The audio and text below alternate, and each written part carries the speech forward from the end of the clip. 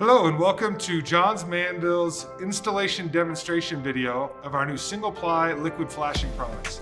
I have Jonas Houchin here with me today, and he's going to be taking us through the steps necessary for successful installation of these products.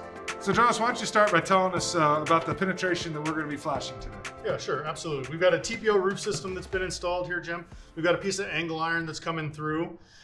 We've got our positive mechanical attachment around this penetration, so that's kind of all taken care of. So the reason we might use this product here is this is what we consider an irregular penetration. It's irregularly shaped. Normal flashing methods don't allow you to get a good watertight seal. So that's where the single ply liquid flashing really comes in handy.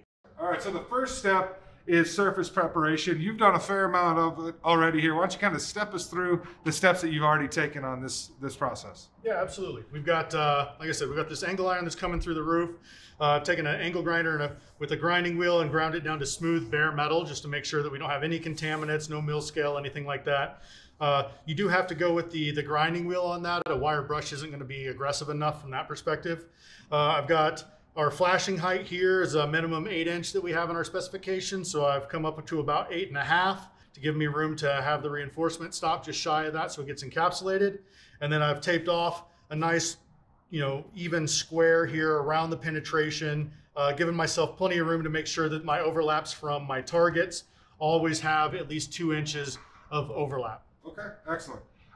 Looks like you've already done the preparation on the metal, so we're ready there. I know you need to do some sanding on the membrane, so why don't you start that process, and I might ask you about a few other applications. So we talked about metal here. We've also got some other substrates that we can encounter. Can you talk us through what some of those are and the application with those? Yeah, so the single ply liquid flashing is going to come in handy for low thresholds and things like that you might come across on the roof once you've increased your insulation or something like that. So you're probably going to run into some blocks, some masonry walls, probably some brick on some buildings, and then possibly the wood, that has to do with low curves or door thresholds. Are there different primers for the different substrates? Yes, so we've got a wood and metal primer that we'll be using here today.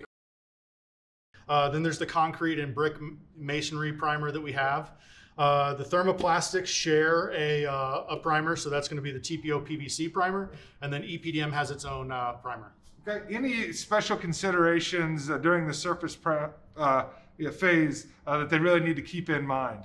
Well, yeah, you want to make sure that everything is really, really clean and no contamination. So now that I've abraded the membrane with my 60 grit sandpaper, I'm going to go ahead and get some membrane cleaner out, get that surface clean as well as the metal clean. So like you would for a block wall or something like that, if you can't get it all the way to clean from just like scraping, then you're probably going to need to go ahead and get a cup grinder and grind that block or brick down to like an uncontaminated surface before you get going. All right, last question. Any environmental considerations when using these products? Yeah, so storage for this is going to be 60 to 80 degrees Fahrenheit, Jim. And then whenever it comes to the installation side of things, you really want to make sure that you're staying within that 40 degrees to 90 degrees Fahrenheit parameter. Being that most of these are two components, you're going to have some exothermic reaction while they're curing out, and the temperature is going to impact your pot life from that perspective. So the cooler is going to have a little bit more, warmer like we are here today, probably going to shorten that pot life a little bit. All right, well, we will be back with step 2, which is the installation of the metal primer.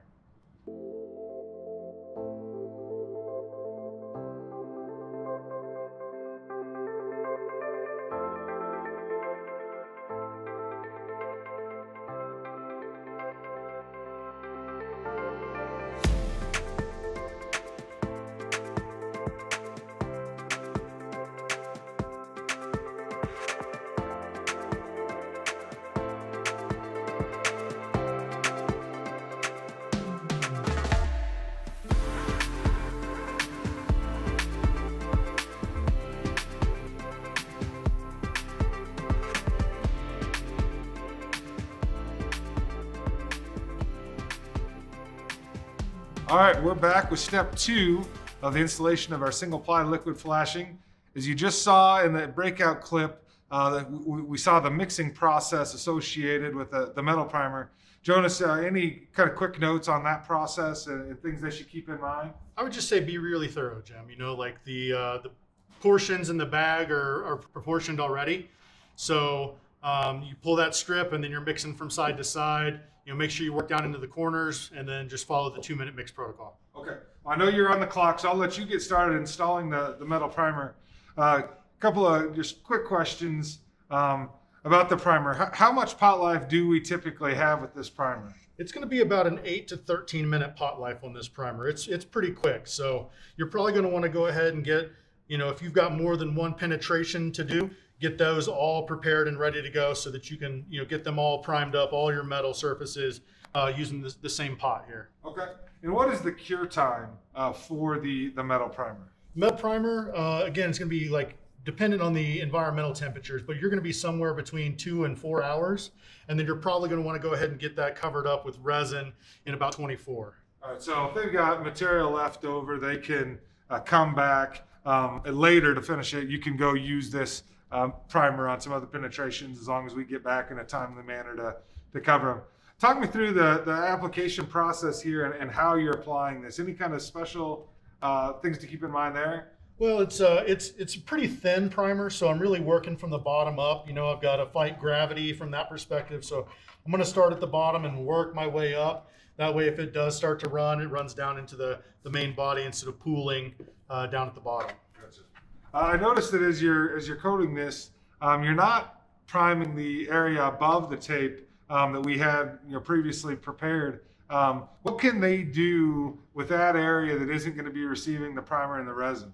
Well, I think once we get done, Jim, you'll see there's going to be a really nice sharp line whenever we pull that tape off of up there. So once it gets all cured out, that'd probably be a good time for them to come in, retape the Single Ply Liquid Flashing, and then you could use a rust inhibiting primer or paint to go from that line upward to make sure that you don't have any rust that occurs on the metal pipe or angle iron after that.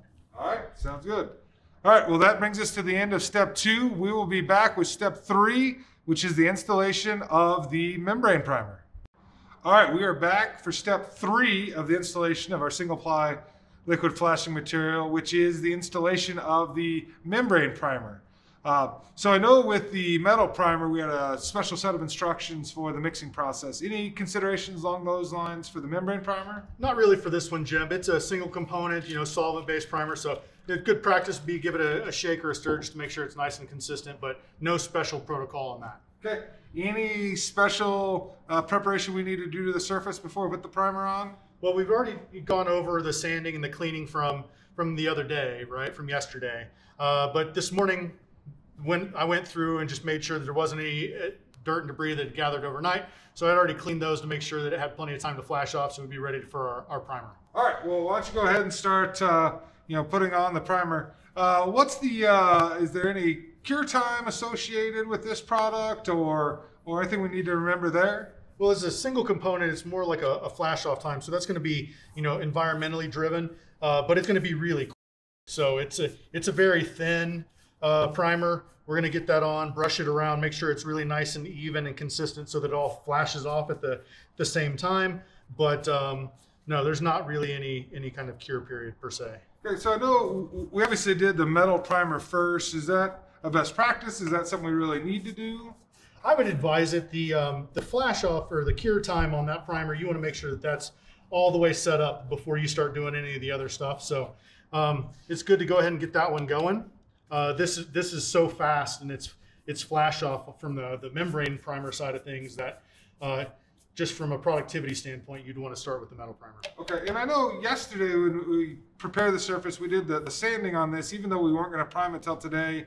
Is there a reason why we'd want to do that before any of the primers go on? Yeah, we wanted to do that to make sure that we had that abraded membrane where the metal primer was going to overlap onto the membrane, for one. And then two, we didn't want to create any more debris than we had to or abrade or damage that top surface of the metal primer by abrading the membrane after the metal primer was done. Okay, and how long do we need to wait before we can come back and put on our resin and our scrim? It's going to depend on the environmental conditions, but it's going to be really quick. So I would say this is probably somewhere between 10 minutes and an hour, depending on the environment. All right, sounds good. We will be back with step 4, which is the dry fitting of the fleece for the installation. All right, we are back with step 4 of our single ply liquid flashing installation demo. And in this section, we're going to be dry fitting the fleece that's going to go on in step 5. Now, Jonas, for the sake of time, you've pre-cut all these pieces. Why don't you take us through kind of what you did when you were making all the dry fit fleece here? Yeah, absolutely, Jim. So we've got, remember we did the metal primer on our fastener plates here, so we were going to want to cover those up. So making sure that our reinforcement extends 2 inches in every direction from that onto the field membrane. So I've got those cut. Then I've got the next layer that would go in is going to be part of our base target. So you'll notice a couple of things about the base target. I've left somewhere between 1/4 and 1/2 inch of reveal all the way around the perimeter between that and the tape.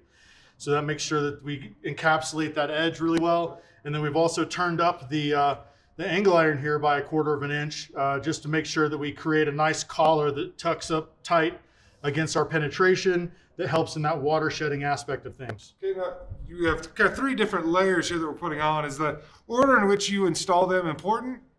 I really like to do it in a like from bottom up standpoint, because it creates a water shedding effect going down. The liquid membrane really becomes monolithic whenever it's done, so it's not as important. But it's just good practice for some of the other stuff that we do in the roofing industry. And what does the fleece do in this system? What is its purpose, and why is it included? The resin is it's pretty elastomeric. It's 2-part urethane, so it's got some good stretch to it. So the scrim's really going to give us some structure there. It's going to help to take some of the tensils and the movement from the building that this might see, and keep it from tearing our resin. Excellent. All right, well, we've got really good, tight fitting fleece here application. So we are now ready for step 5, which is going to be the installation of the base coat and the fleece.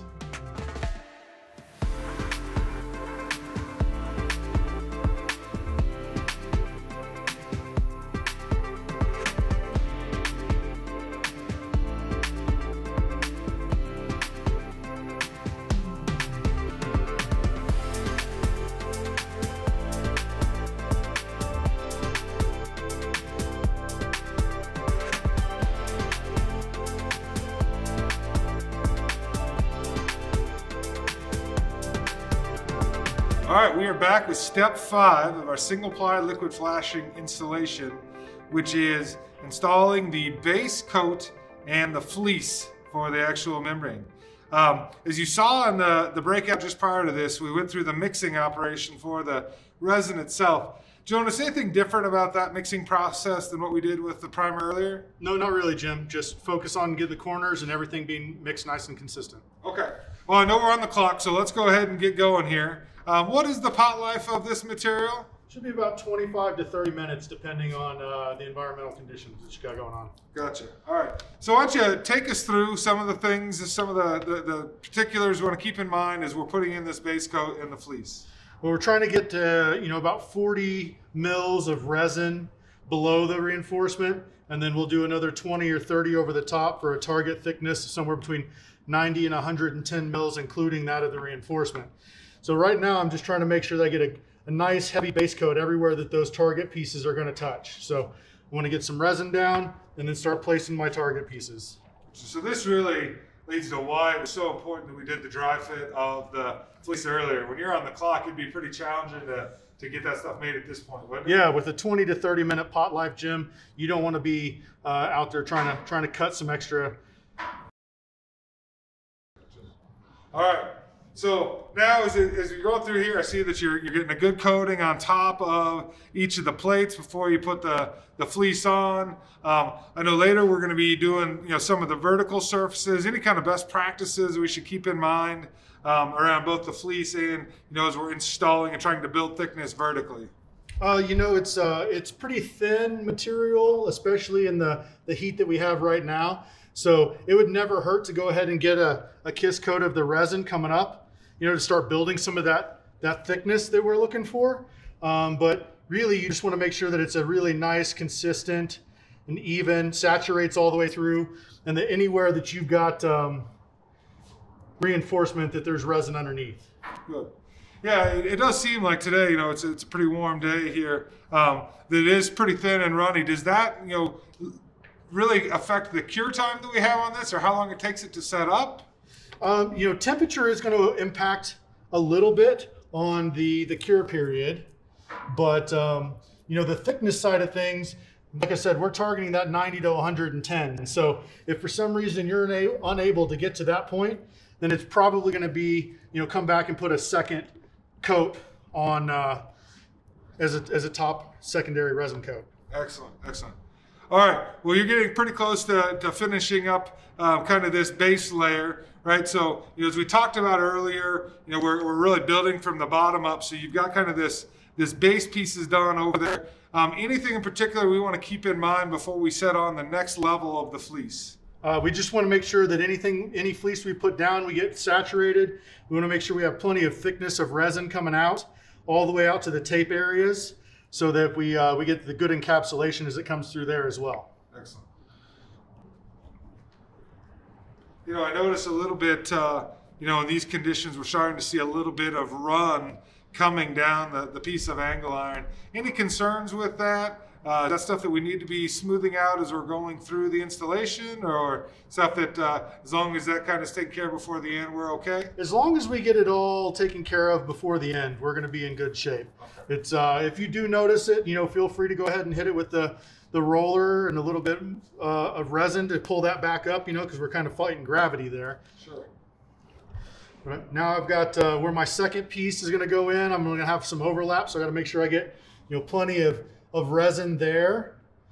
So then my next piece of reinforcement is going to come in over the top as soon as I get all the resin down everywhere that it's going to go.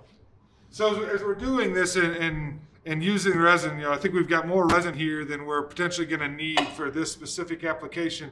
Is it okay to go ahead and do multiple penetrations, doing kind of this base coat, while we've got the batch made? If you kind of plan out how much you think you're going to be using, and that makes sense from like a phasing standpoint, you can definitely do that, Jim. You just want to make sure that you don't leave any reinforcement of just like a base and a reinforcement layer left exposed overnight. So you'd want to get that covered up that day. But that's... And why is that? Is it a contamination thing, a cure thing, a bonding thing? What's kind of the method behind that? You really just don't want the reinforcement to have any opportunity to absorb moisture into it. So, okay. So you're really looking to get that encapsulated all the way through before any possible weather might be able to come in. Now, I know you talked about this when we were dry fitting the scrim, where you created the little round up at the base of the penetration. Remind us again, what is kind of the purpose of that? What is that helping us achieve in the installation?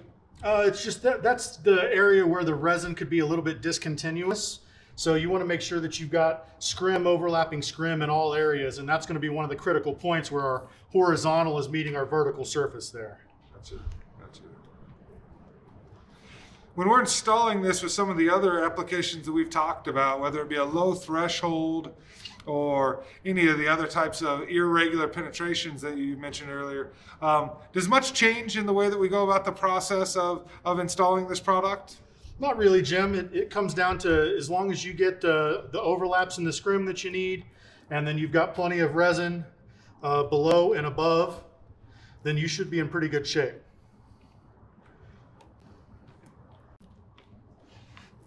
So I know that I'm going to have some flanges from my vertical wrap that come down, so I need to make sure that I have plenty of resin down here on this piece of reinforcement that's already there, and so I should be able to start laying in my vertical pieces now. Oh yeah, so as you start this vertical, is the goal to really be able to see the resin itself start to bleed through the scrim here on this vertical? Is that how we know we're going to get a good bond? Yeah, you should be seeing the resin itself bleed through the reinforcement. So in this inside corner, I know it's hard for you to see where you're at, but there's definitely going to be some overlap of reinforcement. So I got to get some resin in there to make sure that overlap occurs with resin in between. So same thing happens over here on this side that you can see, Jim. We've got our vertical wrap, the second piece here. So it's going to come through. It would be scrim on scrim. We don't want that, so we got to get some resin in our reinforcement here to make sure.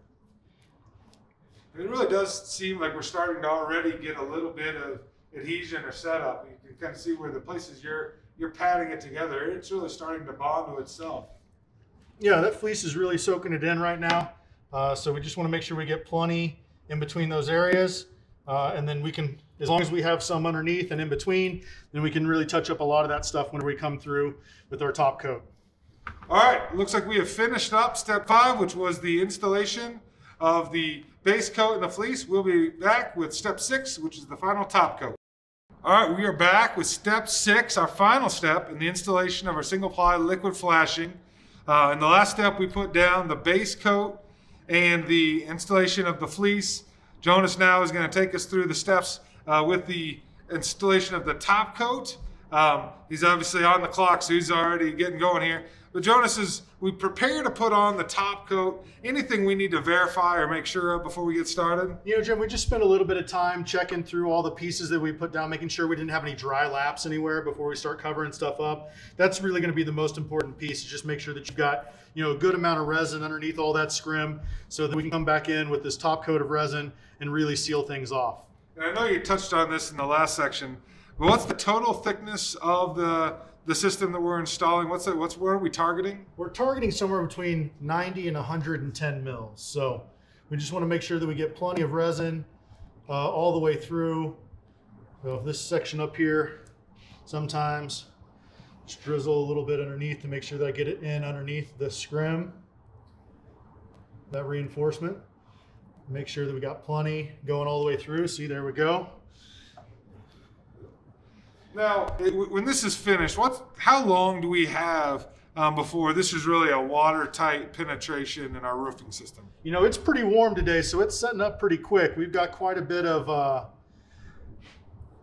heat coming out of this system, so it's going to be pretty quick, probably 2 to 4 hours, and then it's going to be in a watertight condition. Is the installation of this any different? You know, in the base coat when we're doing a threshold or any of the other irregular penetrations, or is it pretty standard across the board? You know, it's pretty standard. We just want to make sure that we've got, you know, good even coats of resin over the scrim and all that kind of stuff. So it doesn't really depend on what the substrate type is, as long as you follow the recommendations from the primer side. Excellent. And we do have all of these steps pretty clearly laid out in our application guide. I know also recently you and I did a podcast where we went through some of the key factors of this. Any other resources that you're aware of out there that our contractors can reference, about using this product? I think we've got some published installation guides. You might have just mentioned that. But outside of that, I think those are probably going to be the primary areas. They could always contact our local field tech personnel. Don't forget to use the JM Tech Expert app in order to make sure you find the tech rep that's going to be local to the area that you have the question.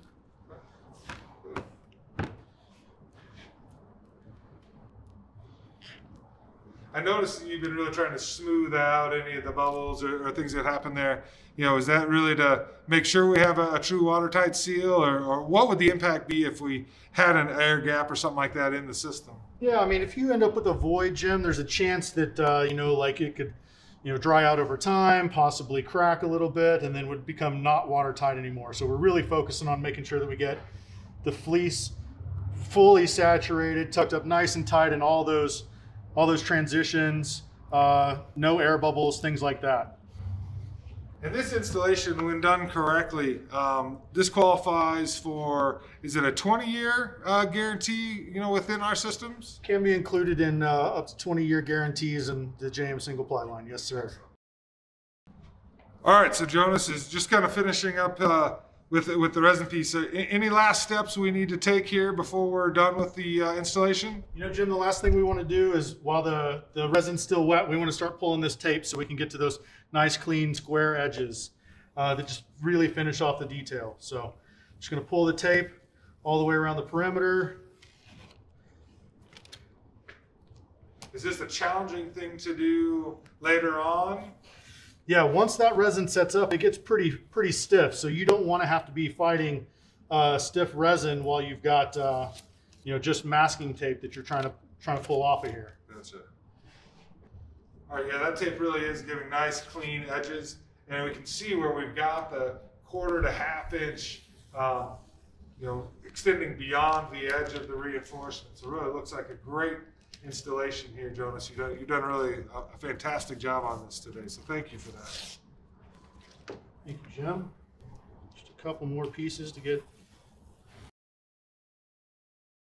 Well, Jonas is just putting the finishing touches on this. The details look great. I want to take a moment just to thank you for your time and your effort today. It's been great. We hope that you found this demonstration to be both informative and educational. And if you have any additional questions on the backside of this, don't hesitate to reach out to your JM contact, and we'd love to continue to support you when you run into these types of unique situations. Thank you for your support, and have a great day.